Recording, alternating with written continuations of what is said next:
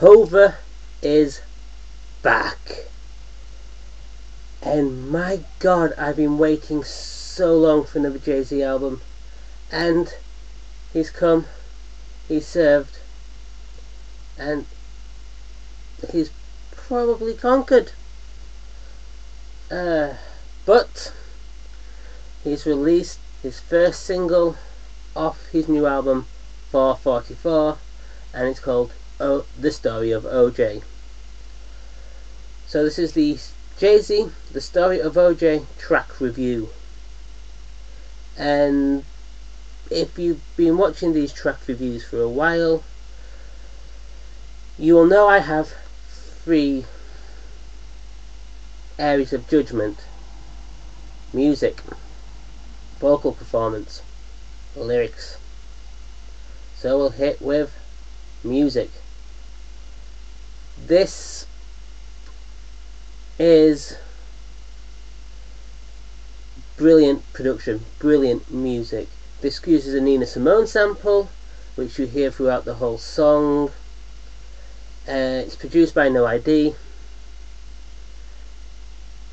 and from the get-go it hits the right note and it carries on hitting the right note from beginning to end. The bit where Nina Simone's vocals are sampled is brilliant.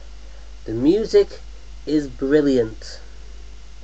This musically is a brilliant song.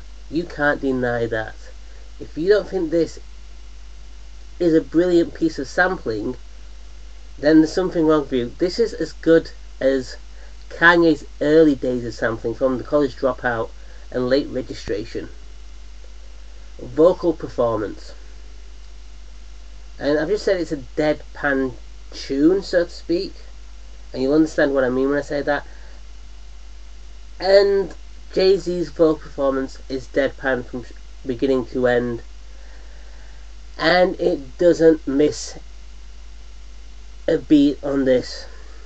His vocal performance is dreary, which really helps with the subject matter of white supremacy and black on black problems. I think there's a bit of that in there.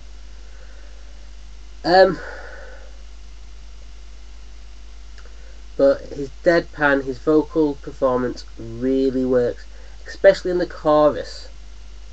It feels incredibly deadpan in that chorus, and it works brilliantly with the tune.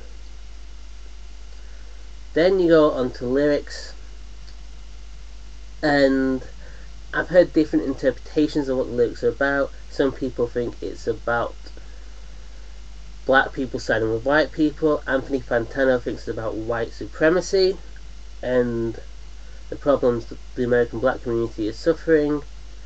But I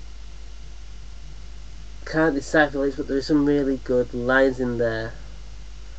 There's a line where it says, OJ says, "I'm not black, I'm OJ." There's a pause, and Jay goes, "Okay," which I think is probably the best lines in the song, in my opinion. Then he talks about how you can make money, how things increase in value, and how he should have bought property when it was cheap. And he does it in that great Jay-Z style. This isn't bragging.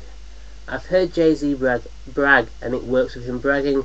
This is him being introspective, thoughtful, and it works. He just proves how diverse Jay-Z can be.